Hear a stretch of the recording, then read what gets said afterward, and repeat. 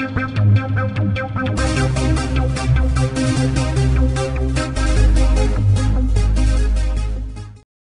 welcome to another tech tip from the Techie Guy, and we're looking at the Samsung NX30 camera. So, you know, if you've taken some shots and you've kind of lined everything up and you press the button and it comes out black, or comes out blurry, and what you're looking for is actually out of focus. So typically you would just abandon that scene and trying to capture something else if it's too dark.